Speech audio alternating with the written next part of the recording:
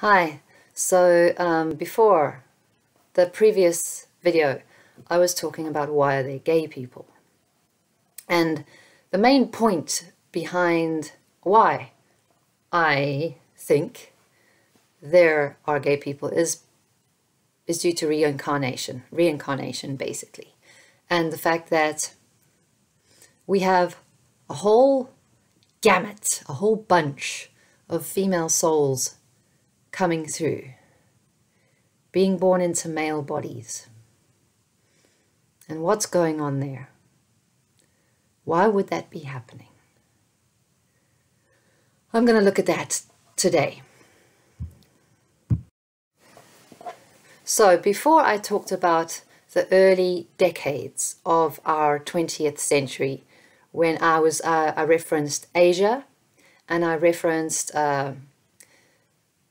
the infanticide, killing of babies, of especially females, because especially if a family's resources were limited and they only really wanted a male to sort of carry forth the family line, etc., then if they had a female, you know, maybe they might make things happen so that they could fall pregnant again and hopefully get a male the next time. But never mind the female, maybe she would be done away with. And like this happened quite a lot. But this would explain the earlier half of the century. But it doesn't explain what's happening now. It doesn't explain any whole bunches of souls and people born as male, but with such female leanings, female souls, female...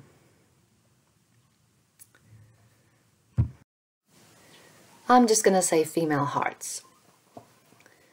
It doesn't explain that. It doesn't explain this later half of the century and into this 21st century, like anybody from 60s, 70s, 80s, 90s, Generation X, Generation Y, and the millennials. There are so many millennials here today who feel misplaced. The whole LGBTQ community. There's a lot of chaos and there's a lot of upheaval. There's a lot of raging against our societal machine. Let's look at this. Okay, let's look at the earth as a whole. At the moment, the earth as a whole. Is it healthy? Have we solved all our major problems? Is the power of decision, the power of making important choices, looking at the majority of the planet, who holds this the most? Who holds the power of choice mostly in their hands? Is it the female side, or is it still largely male? The power dynamics, where decisions really get made. Well, even though in the Western world we've been raging and fighting hard to have equal rights, you must admit though, a lot of the rest of the world, not all of it, a lot of the rest of the world is still under patriarchal lines. It's still under the patriarchy, so to speak. If you look in Asia, if you look in the Arab states, if you look in India, humans-wise, our power dynamics still lie largely with the male. I'm going to I'm going to elaborate more on the male form. Okay. The male form, okay, now I think I would consider myself to be a Western educated female who's had a lot of and enough time for reading and thinking my own thoughts in my life. I consider myself very fortunate in this regard. But looking at things the way they are, looking at things just as they are out there. The male form, the male human form, commands a lot more instant and instantaneous respect, command, and attention. The female form commands a lot of just general attention because people like looking at females and, you know, just them, the way they are in the room, their shapes, their forms. But in terms of power dynamics, in terms of just who are you going to pay more attention to, the man's voice in a room or the woman's voice in a room, I'm going to say that generally throughout human population, a tall male with a baritone or let's just say deep male voice commands so much more instantaneous attention and respect than the average female voice coming out of an average female body. And I'm going to tell you why. I'm a teacher. I teach at a boarding school and I have male colleagues and co-workers. And I have noticed the male voice carries with it so much more authority than the human female voice. This little human female voice of mine can only do so much in terms of classroom management. And if you're a teacher, you will understand exactly what I mean. It's basically the controlling of small crowds, a small crowd being the body of students in your classroom. Me yelling out to a body of students in my classroom only does so much. However, if I had one male colleague come into the room and start telling them in a, not shouting, but in a semi-loud tone of voice, everybody would pay attention. They would be facing the front and they would be listening out for what to do. It's just what happens. It's just what happens. So, if this is me experiencing this and also other females out there, like I imagine women out there don't want to have to acknowledge this because it doesn't help us. I mean, we're trying so hard to get things evened up. But in this respect, in terms of crowd control and dealing with masses of people, the male, there's a reason why we have a bunch of suits at the helm. There's a reason why people will just look at the tall male and listen to him more, even if the female has very good ideas, well worth listening to. The ears will listen to the male more.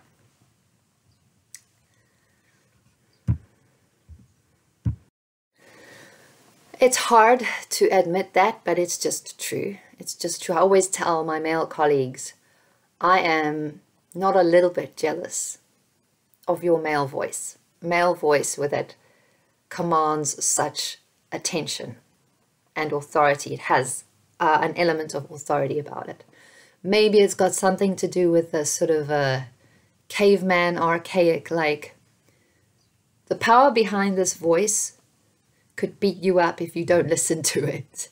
But however, a female doesn't carry that fear with her, really. Not really, because if you listen to a female, there's no chance she's going to beat you up if you don't listen to her. There's no fear of reprisal with a female. With a female, you like listening to her because, you know, you like listening to her. Anyway, so that fear of reprisal, that fear of reprisal thing, I mean, we don't really think about it, but think about, like, why is it that if a man walks into a room and starts talking, you'll pay much more immediate, respectful attention to him than if it was a woman? Like, really look at that. Like, think about it. Like, why? And if you get down to it, it's, well, the male could probably do something damaging to you if you don't listen to him. However, the female, she's less of a threat, right? So it's sort of like down to survival dynamics, basically. My cat is wanting to get some of the attention here. And I think that's where it comes from. And okay, so if I'm a teacher and I'm experiencing this, if I'm a teacher and I'm experiencing this in the classroom, in terms of people dynamics, managing people, and if we look at politics and on the world stage, generally in different cultures, maybe in Western culture, a woman would be, in Western or a few cultures, women would be listened to seriously. But you must admit, in this day and age, if you look at the whole planet, not just a few countries, the whole planet, all the countries, they're largely going to listen more to a male at this stage of the game. So if you look at this, it is well known that the earth as a whole, not just specific countries, the earth as a whole, is still largely patriarchal, right? It would be great if it was more matriarchal. It really would, because that would mean it wouldn't just be, decisions wouldn't be made on a solely tunnel vision standpoint, and I think there would be more of a general view of what would be good for the people, the families, the mothers and the children. Because if you look at it, the choices that are being made these days about wars and fighting and military action, choices are still being made without any say-so from the majority of the public. And any female voices, the voices from the domestic side of things are absolutely disregarded, aren't they? Yes, they are. So if you consider that a lot of the power movers and shakers at this present time from humans, a lot of the power moves are coming from males, male bodies, right? Okay. And the progression towards a more balanced way of doing things, like the more female way of doing things, maybe more the way females would look at a problem or deal with a problem in a more holistic sense, rather than attack at certain junctures and not look at the whole macro scale picture. This progression from patriarchal view towards a more balanced view, or even matriarchal, it's happening so slowly. It's happening really slowly. And in many parts of the world, is it happening at all? But maybe our planet at this stage of the game, or at this stage of time, doesn't have that much time. Maybe our planet, our world, is badly in need of some balance that has been very slow in forthcoming, very slow and very incremental in happening. So how could this be amended? Well, if you think that this is happening so slowly, and at least for maybe the next generation at least, we're still going to have the seat of power with largely males and largely male bodies issuing instructions and making decisions, what can be done about this if there's such a slow progression and not enough is being done to share the power over male and female energy. Not enough is being done, there's not enough change happening. And the world is on a clock. You must admit, we are aware of a few problems that the world is experiencing. And the decisions being made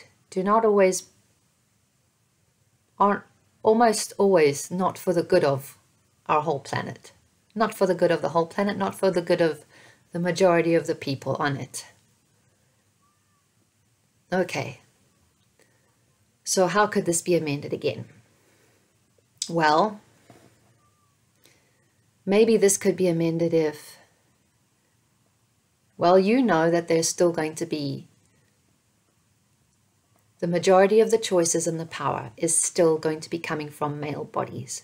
But maybe what could be done is you start something. There's a stipulation set in place or a recruitment call to have certain kinds of souls inhabit some of the male bodies. Come in, inhabit them, pilot the ships for a while. This might explain why we have so many female personalities in male bodies. However, at this juncture, they feel a little lost because they don't know what their purpose is. They don't know what their reason for living is. And they feel really lost. They don't, I mean, if you follow the usual roles and what do you call it, tropes, the roles and tropes of what males and females usually follow or have followed up until now, the average gay person feels extremely out of place and really, really isolated unless, you know, they're amongst each other. If they're just in regular society, they feel extremely out of place and extremely isolated. But maybe the reason that they're here is extremely necessary. They're a force to supplement the balance of male and female. If you have a whole section of personalities and souls that are largely feminine, on the feminine side, have lived more lifetimes as females and feel comfortable in that way. If you have a whole legion of them, and I would say it is legion, it is looking like that, a whole legion of them coming into male bodies, what purpose could that serve? What's the reason for this? This looks to be like the number one, or really only reason to me why this would be happening. They're a legion of aid. If you are one of these people, you are a legion of aid. You're extremely necessary. Maybe you feel lost and maybe you feel like you don't fit anywhere, but there are so many of you. You can create your own lives and your own narratives and what happens with you. Absolutely. You are not stuck.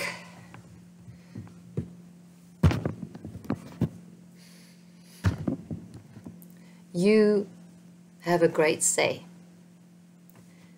in what happens and what can happen in your capacity as male in your arena, in your particular situation, inhabiting the male body with all that it comes with, the height, maybe the strength, the tone of voice. Maybe it's all absolutely necessary. It's probably nothing you've ever done before, a kind of life you've never lived before, and that's why it feels so alien and so strange and so weird, and you're not sure how to navigate, right?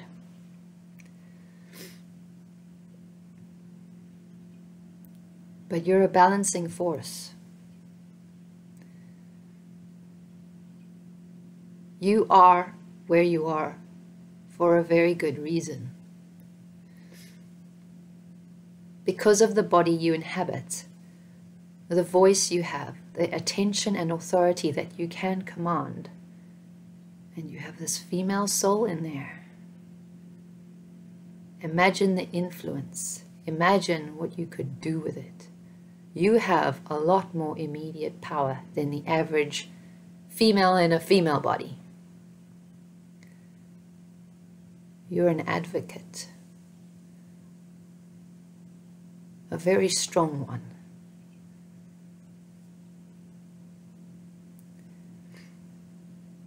Maybe this is going to be an unselfish mission. If you consider, if you were female and if you were in a female body in past lives, you got used to living certain roles, you got used to certain narratives, you got used to, please don't do that. You got used to certain narratives, and you got used to maybe the prospect of getting married, having a family, having children. Okay. Here's the thing. Being born in the body that you have now, this is not going to happen easily unless you went through immense amounts of bodily changes, surgery, probably immense amounts of trauma to your body. I don't mean trauma mentally. I mean like trauma, like physical trauma to your body, inflicting massive physical trauma to your body, trying to change your body to something that you had before in other lifetimes and you wish that you had now, but you have a totally different set of tools. You have a totally different complement, an inventory of tools and skills and a suit that you've been given, and you just don't know how to use it yet. You just don't know what to do with it. Maybe what is happening is you are required to use what you have as it is. This is probably very unwelcome news or information, or you can decide whether I'm talking out my hat. Maybe you're meant to use your bodysuit, your abilities and your skill sets exactly as they are. And your femaleness inside of that is necessary, very necessary. You can carry a certain weight that would be difficult for the female in the female body, if you know what I'm saying. A female in a male body can carry a certain weight better than a female in a female body.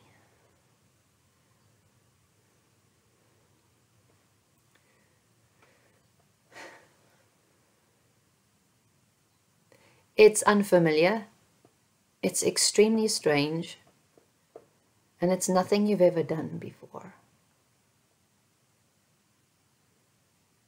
But in the idea, well, considering in the scope of reincarnation, if this is not the only life that you're going to be living, then why not just give this one a go as it is? Use your avatar. Use your avatar with your soul inside. Your soul is very necessary where it is. use it the best way you can with the talents and the knowledge and the experience you have to help and to aid the whole world as a whole. I think what's probably been happening is the focus has been on individuals. Individuals have had individual focus on themselves, and they're very upset that their lives can't be the way they want them because they live in a suit that does not allow for that. So maybe this lifetime, this particular lifetime you're living, is not about that. Maybe this particular lifetime is not about what you can do for yourself this lifetime. It's what can you do to help the shift, the general shift, the general current of where things are going. Because our earth could go in one direction, but there's also another direction it could take, and maybe part of that depends on your help, your assistance, your push.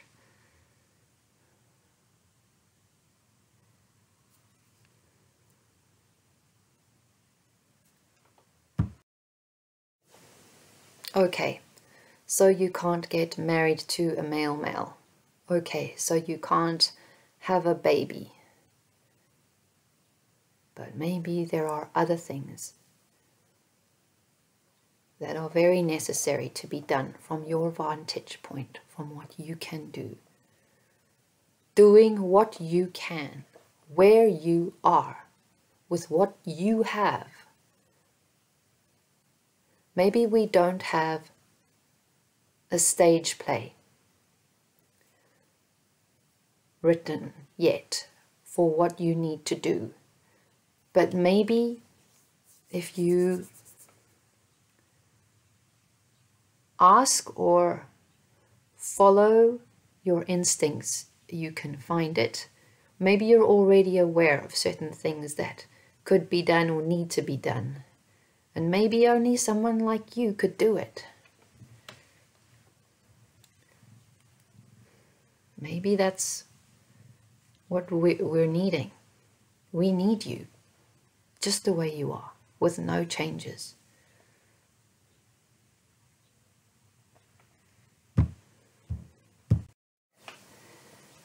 And maybe, I think reincarnation is what happens. I mean, the whole world, everything works, nature, all of nature works on a system of recycling, energy, recycling and everything. Why not souls? Why not the etheric realm too, you know? So maybe you're upset this time round that you cannot get the picture book life that you're expecting or that you would like for your particular soul, for your particular female leaning. But maybe that can happen again in the future. But right now, there's a lot that you can do that has nothing to do with that. But what you can do right now, you're in a position to be able to do things that a lot of other people cannot. You're in a special position to be able to do things that many, many others cannot. You are very necessary.